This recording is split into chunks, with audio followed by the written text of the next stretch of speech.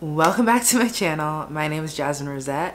Man, I really need to figure out how to do intros. Anyways, today we're going to be doing a get ready with me chatty video. I thought it would be really interesting to do get ready with me's at least like once a month and do my makeup with you guys, get ready, and then talk about something like a topic. So today's topic is body confidence. Before we get into the video, I would ask if you would subscribe so you don't miss when I upload a video. If you like any part of this video, please give me a thumbs up. I have you in really close so you can like see what I'm doing with my makeup. I thought that would be helpful. But I think instead of like going through and saying like this is the product that I'm using as I'm using it, I'm just kind of like lay it out at the beginning, so then I don't have to explain as I'm going through. So hopefully that is helpful. I'll also list every product that I'm using on my face down below in the description bar, so you are aware of what your girl is using on her face this morning. The number one beauty tool that I'm using is the Real Techniques complexion sponge, I think is what it's called. And you can get two of these in a pack for like $8, $6 or $7, I think. Maybe $6 to $8, depending on where you go. And then all the brushes that I use are also Real Techniques. I mean, they're very affordable, but they do a really good job on doing your makeup. So today's face is just gonna be like an everyday face that I do. It's gonna be pretty simple. It's nothing crazy. I use the Cover FX mattifying primer. I like this one a lot. And then I also use the Super Goop Unseen Sunscreen as a primer as well, and it works really well for my skin. I don't have an issue with it. And then going on to the base, I use the Mercier Tinted Moisturizer in shade Walnut. It's actually not my shade. I've gotten a lot lighter since buying this. And so it's not really my shade, but it works for me really well. And so I don't mind it. It's just a little bit too orange. And I prefer to be, I'm a little bit more neutral. I'm not super warm, I'm more so neutral, a little bit more cool. And then I use two concealers. I have the Urban Decay Weightless Complexion Coverage Concealer, and it's in the shade Dark Golden. And it matches my skin pretty well. I like this one. And then this one is more so of a highlighter concealer. It's the NARS Radiant Creamy Concealer in Walnut. And then from there, I have a translucent powder, and then I go in with my bronzer contour thing. And it's the Lancome Dual Finish Foundation Powder, but I use it in 560 Suede C. So I use it to just bronze / contour. And then for my blush, I use MAC Mineralized Blush and Lovejoy. And I really like it. It's pretty matte and it's very complimenting on my skin. I also use it on my eyes as well. And then I have the Becca Shimmering Skin Perfector Highlight in Topaz. And then for my brows, I saw that Kat Von D came out with the Signature Brow Precision Pencil. And so I got it in Graphite and it works really great. I like how stiff the spoolie is. The pencil's pretty like, it's not like a rounded tip. It's pretty flat in how it is in the shape of it, and I kind of like that. So I've definitely been liking this. It's I think around the same price point as the Benefit Precisely My Brow, but could be wrong. And then the Hourglass brow gel thing came off, so I can't really tell you exactly what it is, but I got it in Dark Brunette. I might do a cat eye. I use the Kat Von D. It's definitely all gone. I think it's a tattoo liner. Yeah, it's a tattoo liner in black. Works really great. Felt tip pen. Love it. And then my favorite mascara of all time is the Lancome Grandiose mascara, and it has like this angle, and it's like a plastic applicator. And if I'm looking to the side, it's because I'm making sure that I'm in focus. It has a plastic applicator, but I get the most volume. Every time I wear it, everyone's like, do you have falsies on? No girl, I don't got falsies on. Just Lancome Grandiose, because it's literally that good. I also have the Fenty Gloss Bomb. So let us get into this makeup and our discussion on body confidence. I'm just gonna adjust this a little bit so I don't get it on my beanie. But I have several thoughts. I mean, obviously I wouldn't be talking about body confidence if I didn't have several thoughts on it. I'm just gonna use this one today as my primer because sun's out and it's like a 2-in-1, so I don't mind using it together. So yeah, body confidence. My thoughts on it. I think the problem that we have today in terms of body confidence is comparison. We continuously compare what we look like to other people and want to be where they're at, not realizing that when you compare yourself to someone and being like, I want the same exact body that they do, and you beat yourself up about having or wanting the same body that they do, you also forget that like they struggle too. There's things that they're insecure about as well. I feel like with body confidence, I feel body confidence definitely comes from feeling comfortable in your body.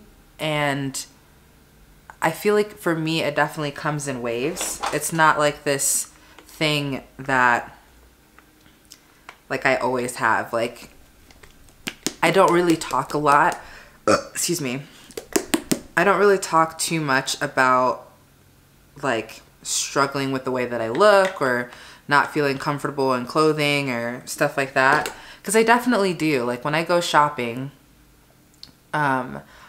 I kind of hate trying on clothes because if a place only goes up to a certain size, like say a size 14, 16, and their 14, 16 doesn't fit me, I get super discouraged. And I also hate shopping for swimsuits because I'm just like, I need to be able to see. I can't use the viewfinder. I can't use the viewfinder. My roommate's leaving now. I'm just gonna do it this way. Ooh, mirror is dirty on this. But I feel like with body confidence, it's something that all of us definitely struggle with. Body confidence is a human thing. Like everyone struggles with it. Everyone has good days where they feel great about their body, and everyone has bad days where they feel not so great about their body. And there's this a woman that I follow on Instagram named M. Ricketts, I believe. I'll link her down below. She lost a bunch of weight and is like, she's just so real and honest about like comparison and how like we shouldn't do it. And she like lost a bunch of weight as well. But she like posted a photo, and let me see if I can find it. Because it was very recent on her Instagram that she posted this. She said, "We all show the good angles on here on Instagram when the lighting is on point and we're posing, but I think it's about damn time we started showing all other beautiful angles too. I'm not sharing this to make it out like I'm something I'm not, simply to show that we all have bad angles, that pair of jeans that's too tight, and we all spend far too much time comparing our worst angles to someone else's best." And I feel like that is the issue with body confidence that is so difficult for some people to feel comfortable and like accepting of their own bodies. Because like at the end of the day, every body is beautiful. Like different bodies are able to do different things, and sometimes you're able to train your body to do even more difficult things that you might not have done before. Like me with my weight loss journey, like I didn't used to be able to do a 1-minute plank. It was very difficult for me and it was hard. And now I can do a minute to a minute 30. And before I couldn't really jog for like 2 minutes without feeling that I'm just gonna like fall over. And now I can maintain that and not feel as out of breath. Like I don't feel like I'm gonna fall off the treadmill. I feel like, you know, you can definitely train your body to be, you know, what you want it to be. But at the same time, I do still find it challenging on this weight loss journey with the whole body confidence thing of looking at people on social media or different forms of media and like comparing my status to them. At the end of the day, like, if I want what someone else has in their body and their looks, and how they kind of carry themselves, like physically, outwardly, there's going to be things of them that they're not showing that I don't want. And I feel like that's something that we definitely forget. It's just like, just because someone is showing the best side of them doesn't mean that they don't have bad sides too, that they don't have struggles just as well. Because if you lose all the weight, or if you know, all of a sudden become pretty, or whatever standard BS that is, there's still always going to be things that you don't like about yourself. And I honestly kind of hate that. Like, I hate that there's things about yourself that people are always going to find about themselves that they don't like. And I think that is just like the challenging thing of just, we have all these standards of what we think the best and most beautiful thing is. And it's not true. It just really sucks. I was watching an episode of Keeping Up with the Kardashians, because I had never watched the show before, but I kept seeing like little snippets on my Explore page, and I was just like, you know, I have Hulu. I'm gonna just see like what this is all about. And I saw an episode where like Kim got a photo taken of her, and it was a bad angle, and she got so upset on this vacation that she just honed in on it and was like, this photo is like ruining my life, basically. Her sisters ended up having to take away her phone and delete like her Instagram and all these other stuff, like all these other apps, so she wouldn't go and search for it, because she went on such a bender about it for like a month. And her sisters were like, you're obsessing over it. Like, we all know your body's beautiful. We all know your body's great. But because you saw this imperfection based on a bad angle that paparazzi took, you are obsessing over it and being super insecure about it. And it's just like, the people that we deem the most beautiful are super insecure, like models, like they're super insecure, and we think that they're perfect. Like recently with the Victoria's Secret show coming out a couple months ago, a lot of them, like, they have to maintain apparently like a 24 inch waist, which is crazy, but it's like the standard apparently of what they're supposed to maintain. I don't know exactly how true that is, but they are like pretty small.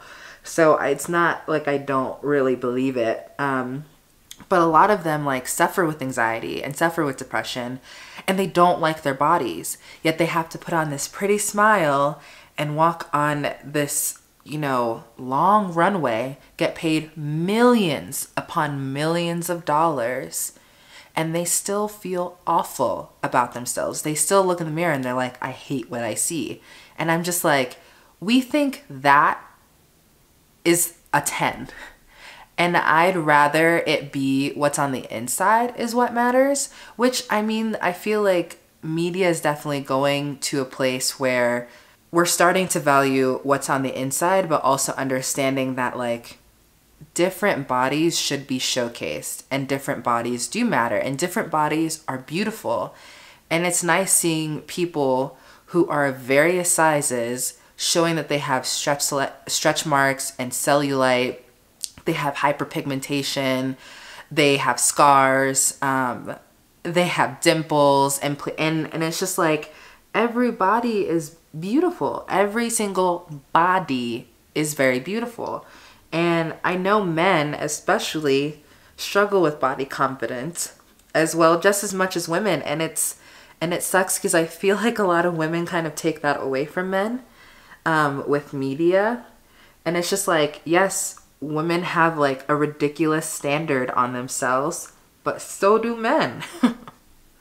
So do men. And it kind of breaks my heart to know that like men also suffer, but no one's really talking about it, you know? Like for men, they probably have this standard for themselves just as well. I mean, not probably, it is true. A lot of the times when we see like men's fitness magazines or men's like sexiest man of the year, a lot of times they have abs.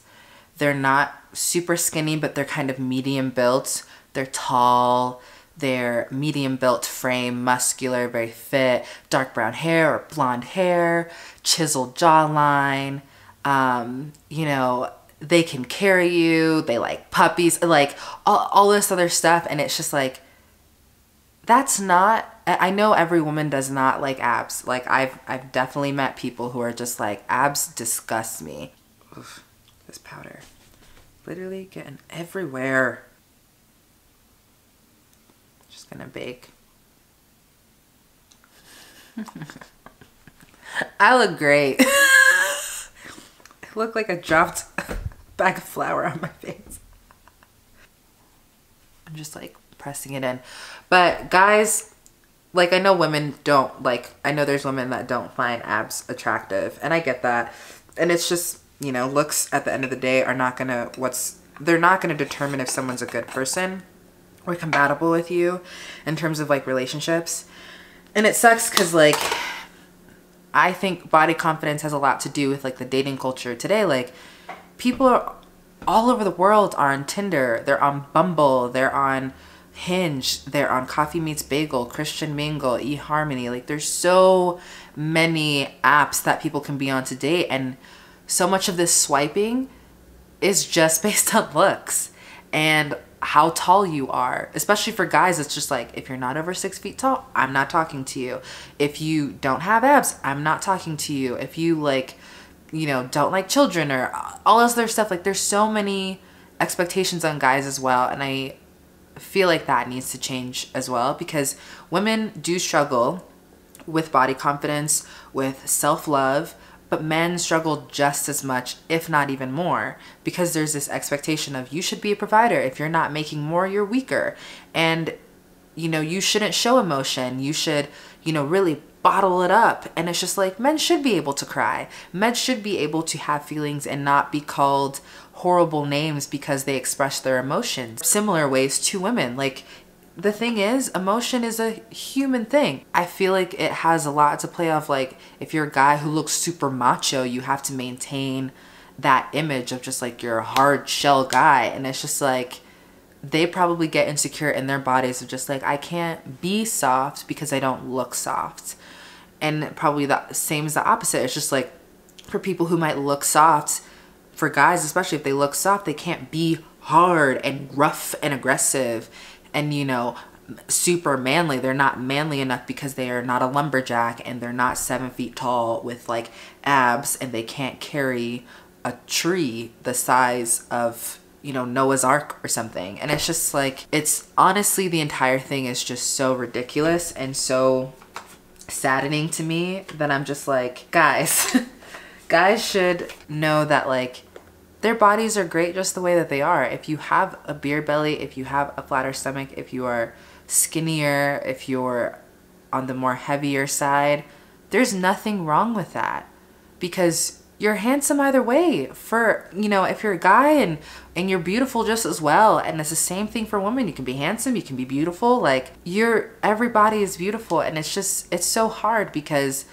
media definitely plays into this role of just really messing with people's minds of just like, this is the standard we have on our magazine and we expect everyone to meet that standard, or, you know, just like, you should look like this. And it's just, when you see the same image, you start to think, if I don't look like that, I'm not good enough. And that is not the truth, because definitely like, everyone can work on themselves to be a better person. That doesn't mean outward appearance to me. That means like, in terms of like your character, like you can definitely be a better person. I definitely did not blend out as good as I thought I was. Okay, that's a lot better. Because I saw some things I was just like, girl, you're gonna go out there in these streets not blended. Crazy. Oh, I did get it on my... Well, it's gonna happen sooner or later. Gotta get over it. Sorry, I don't mean to block ya as I try to bronze my face. It's just so interesting that like you don't hear a lot of guys talking about body confidence and like how they also struggle with it, and it's definitely a human issue. I struggle with it too. Like, put these things in your head of just being like, I need to be this size, I need to be in single digits for my body, and it's just like you begin to get obsessive and it sucks. It saddens me like that comparison is what causes like all this issue. And it's, I mean, it's definitely internal, but it's also a standard that we've seen every day. And I feel like the more that we see in media, different types of bodies with cellulite, with stretch marks, that are real bodies that have imperfections. Because at the end of the day, they're not imperfections. Everyone has cellulite. Everyone has stretch marks. And I think of myself, I'm just like, why do I hate the fact that I have stretch marks or, you know, cellulite? It shouldn't be a big deal if I have that. Like, there's nothing wrong with that. And it's just like we kind of hone in and we kind of are just like get really nitpicky and are just like, we don't like these things, so we're gonna change it about ourselves, we're gonna make ourselves the most perfect thing. And then once that section of our life is perfected, we go on to the next thing, and it's just like we can never be satisfied. We have to keep criticizing our own bodies and not realizing that our bodies do so much for us. Our bodies are so great. Like, different bodies are capable of doing different things. Some bodies are able to run, some bodies are able to walk, some bodies are able to climb mountains, boulder, skydive. Like, there's so many things that different bodies can do, and it's so amazing, and we should be appreciative and thankful for our bodies. And I definitely, like, I struggle with this too. I have my moments. It's not all the time. I would say, like, I'm pretty comfortable in my own skin, and I'm thankful for the body that I have. I don't hate my body. I'm definitely proud of the things that my body can do. Granted, you know, I do have my days still of just being like, yeah, like, I feel awful. I don't like the way that I look. And I struggle sometimes with being like, I don't think I'm beautiful because I don't hold up to the standard of beauty. And it's just like, because my face is not perfectly symmetrical. My nose is slightly crooked. I have big lips. I have a big butt. I have, you know, back fat. I have cellulite. They're beauty marks at the end of the day, and I should be happy about those. But there's still days where I'm just like, I don't like this. And I think it's okay to have those days where you're just like, this sucks. I'm not trying to say that body confidence should be this thing that everyone has like 100% of the time, because you're gonna have good days, you're gonna have bad days, and there's nothing wrong with that. I just think the issue with body confidence is that, like, we get so in our heads about what other people are gonna think, and that determines our self-worth, and that's not true. It shouldn't matter what Joe, Sally, and John think about my stretch marks, my cellulite, if they point it out.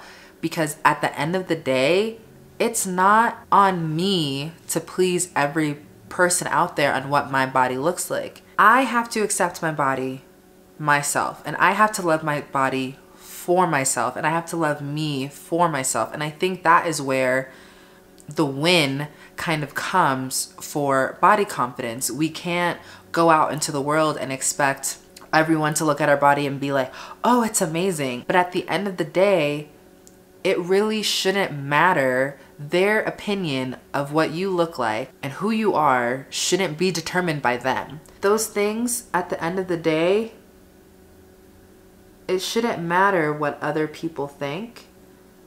It's like, you have to do you. You have to be accepting and loving of your own body.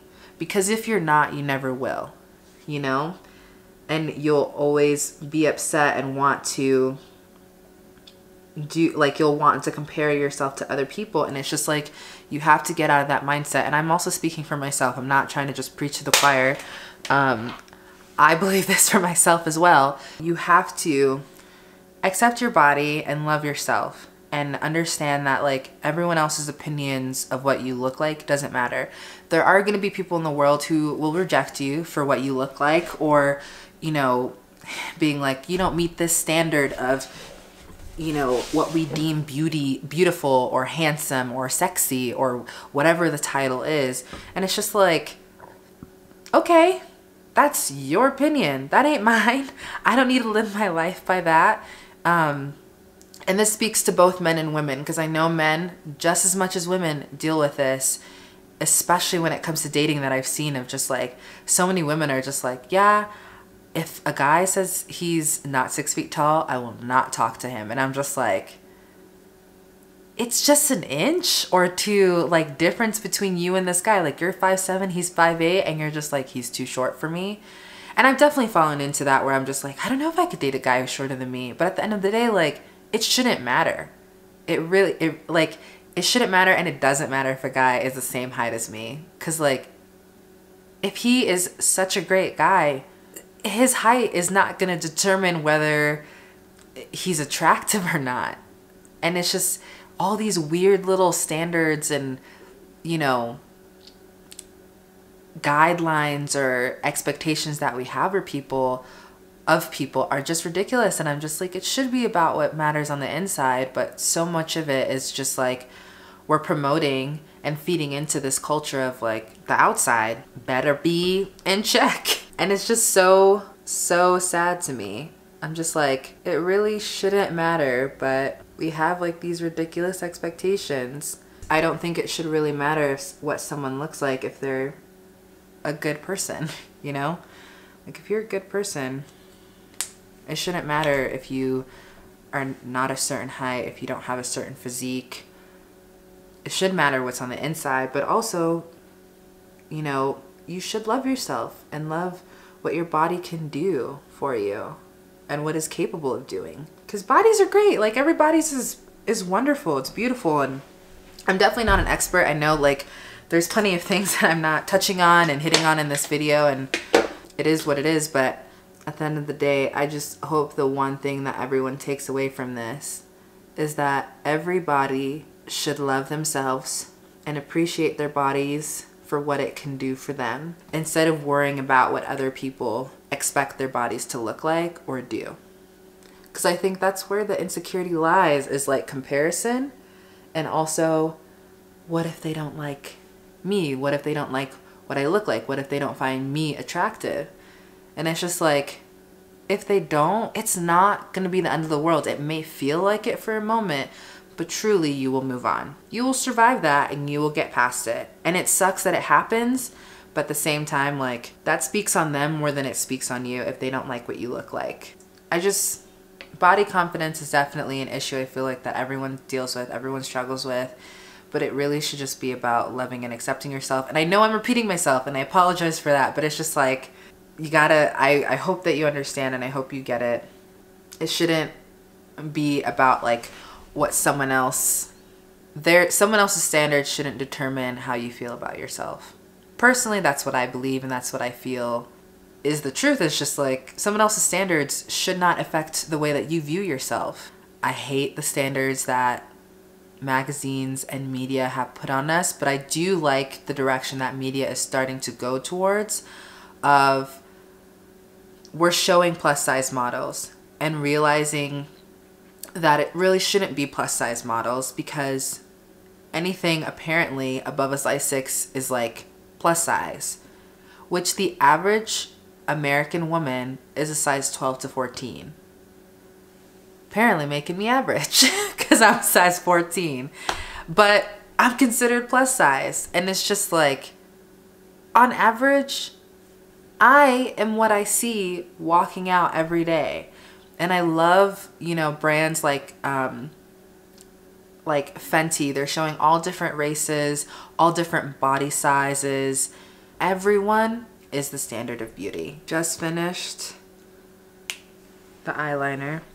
My ink, my tattoo liner just ran out, and Kat Von D came out with Dagger, and I've had this for a while, but I was like, I'm not gonna open it until this is all gone. And it's dried out finally. So I was able to use it, and girl, it's precise and it's black. Okay. Mama is feeling good. I'm gonna put on my Fenty lip gloss. Sorry if I'm looking in the viewfinder too much and not really at you. I apologize. Still getting used to filming and looking into the lens. I really like this lip gloss because it smells like watermelon. It smells so good. She's looking cute or whatever, in the words of Bretman Rock.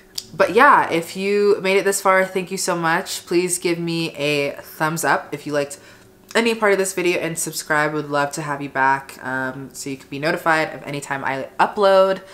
And yeah, comment below any of your favorite beauty products that you can't live without. I would love, love, love to know. I definitely want to make this like a series of doing like a get ready with me and then like a rambly chit chat video with like a topic. So yeah, if you like that, please let me know in the comments down below.